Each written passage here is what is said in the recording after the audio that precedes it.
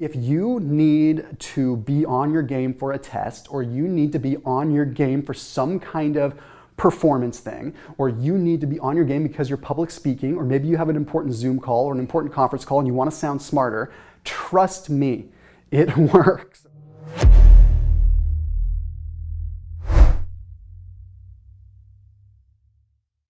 I discovered something kind of interesting, all right? So I'm always trying to find ways to kind of hack my brain, get a little bit more of that cognitive edge. Look at, yes, I'm a fitness guy, yes, I'm a nutrition guy, but if you haven't put things together, I'm also a business person, right? I'm running multiple businesses and I need to have my brain on, especially when I'm filming.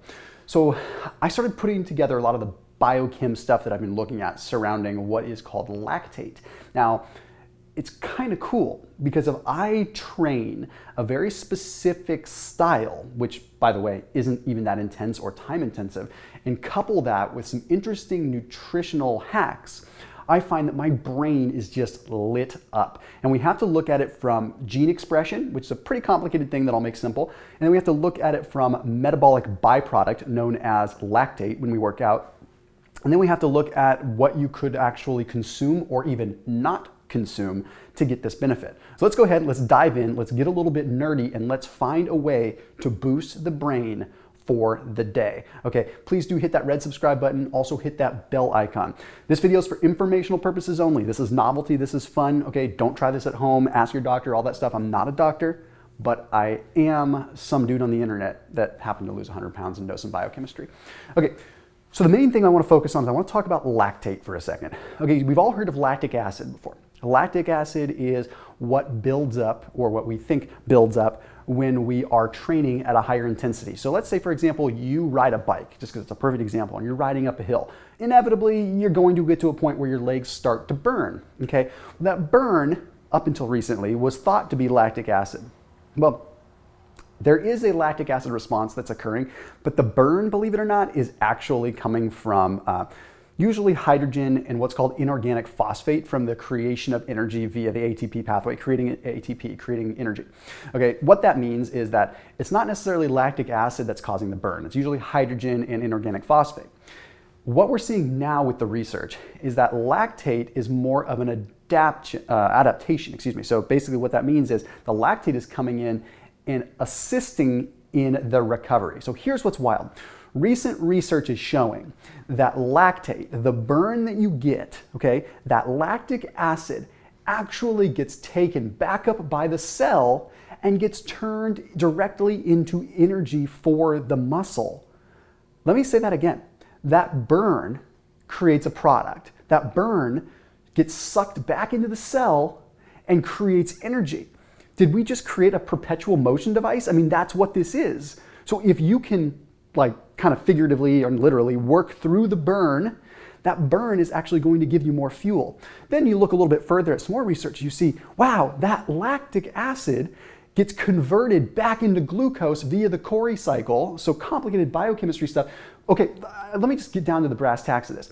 If we work out a certain way for a short amount of time where we stimulate a bunch of lactate, we can have that lactate literally be fuel for the brain and literally improve, I know I'm saying literally a lot, but literally improve what's called brain-derived nootropic factor, okay? So the nutritional piece of this, while you are working out, which I'll show you what you would want to do in just a minute, okay, you usually want to be sipping on some coffee. Okay, so what I have here is I have 4 SIGMATIC lion's mane coffee, which I'll talk about in a second. I like this because I can mix it just into a water bottle and literally drink it cold. Okay, so 2 big reasons we're drinking this. One, the coffee reason. Okay, I like to sip on coffee during my workout because the polyphenols in coffee actually trigger autophagy and they actually activate what is called the AMPK pathway. This AMPK pathway basically signals the body to create A, more energy, but B, sort of tells the body that you're in a deficit. So you're gonna wanna work out in a fasted state, you're gonna sip on some lion's mane coffee, and the reason we're sipping on lion's mane coffee is because the lion's mane has been demonstrated to stimulate brain-derived nootropic factor.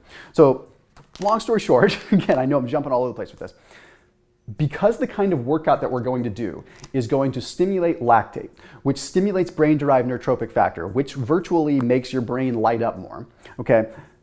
if we consume something that has also been demonstrated in studies to stimulate brain-derived neurotrophic factor and nerve growth factor, it's a double whammy, okay? So there's a link down below if you want to check out Four Sigmatic. You can use instant coffee if you want to, but the lion's mane coffee is arguably better because of the lion's mane itself, which has the effect on the brain.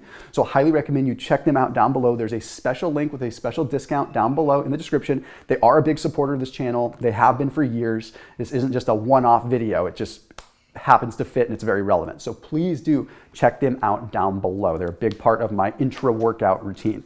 All right, so that being said, any kind of lion's mane, stuff like that's going to increase BDNF.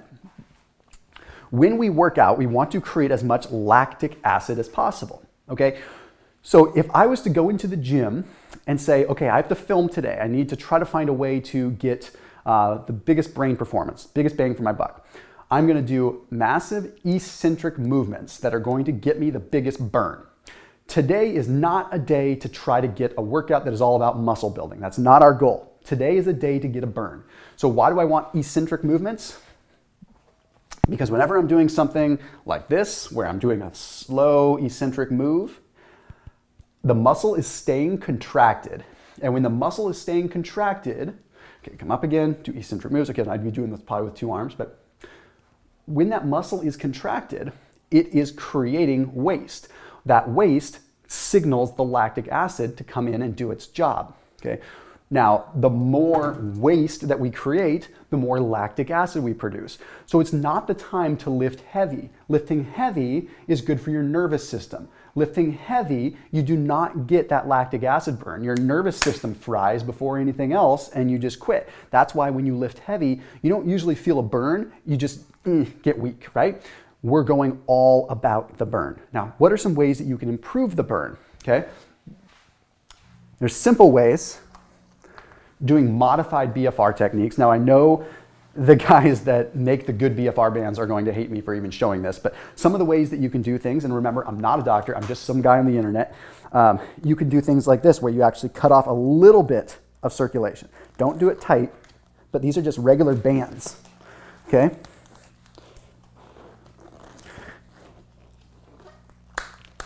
Not going tight, okay? Word to the wise, I would normally use like a BFR band and actually pump it up to the right PSI or pump it up to the right pressure, okay? But those aren't the cheapest thing in the world and I wanna make this practical, but if you have BFR bands, use those. And literally you're just doing things like this, like lunges. I'm trying to trap lactic acid. I'm trying to get a burn. So I might just do some lunges.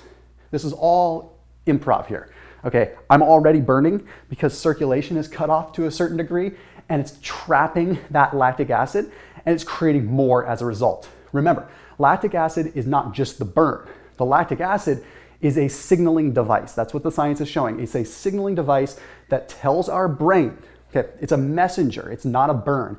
When the lactic acid shows up, it's telling the brain to signal muscle growth, to signal different response as far as adaptation, to signal the AMPK pathway, and to signal BDNF in the brain, okay? I'm creating as much of a burn. I don't care how many reps you do. You could add a little bit of weight to get there faster, okay?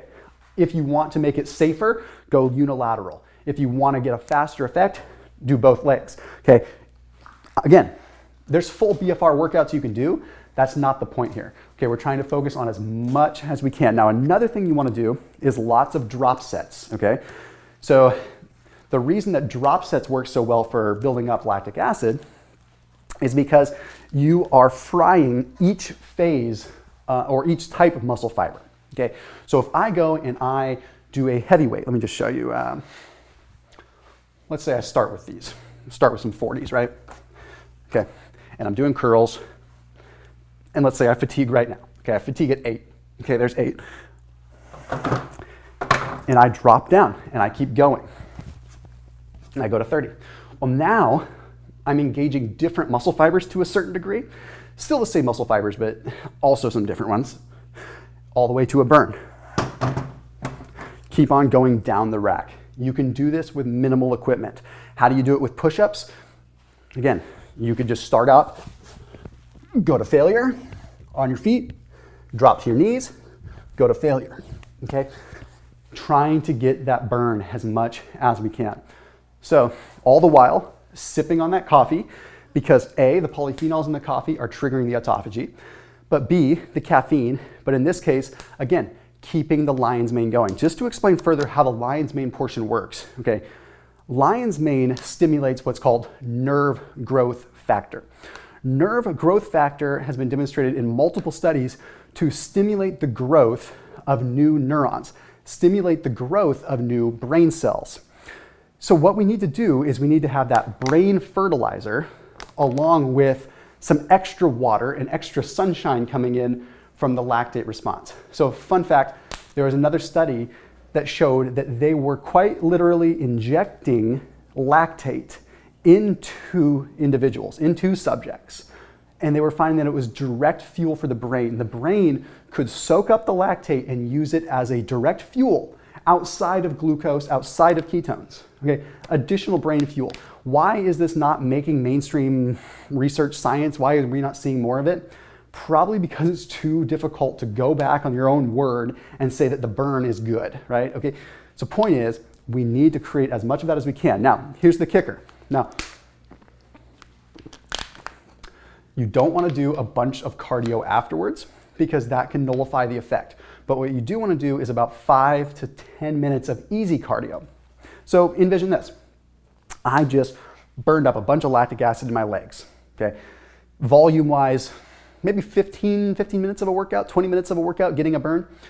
Okay, it's all localized in my legs. It's all localized wherever I was doing it. We want to get that stuff circulating. What's the best way to get stuff circulating? Get the body moving. So then what do? I go and I do 5 to 7 minutes, 5 to 10 minutes of a little bit of HIIT or a little bit of easy cardio to get it circulating, get it taken up by the brain. Again, multiple studies that show that high intensity interval training affects the brain. So I'm just learning new ways to hack. This isn't something you do every day. It's not. It's definitely not. You don't do BFR every day. You don't do lactate threshold training every day. If you need to be on your game for a test, or you need to be on your game for some kind of performance thing, or you need to be on your game because you're public speaking, or maybe you have an important Zoom call or an important conference call and you want to sound smarter, trust me, it works, okay? But it's acute, it's short term, and it's the safest, probably the best nootropic that you could possibly do because it's internal, it's endogenous, and your body's capable of it. So as always, keep it locked in here on my channel. Don't forget to like, subscribe, and turn on notifications. And don't forget to check out for SIGMATIC Lion's Mane Mushroom Coffee down below in the description. See you tomorrow.